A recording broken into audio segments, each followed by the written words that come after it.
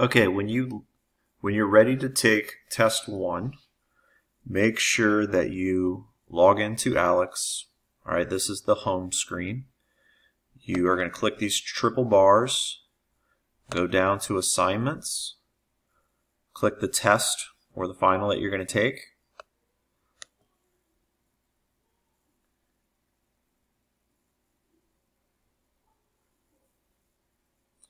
And then you will type in the password.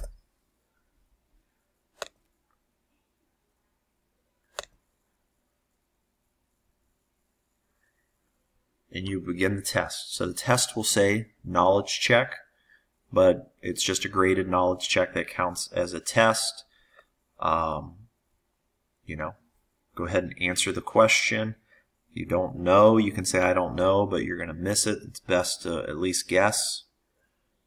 You don't want to skip the knowledge check because then you won't get any credit. There's about 30 questions.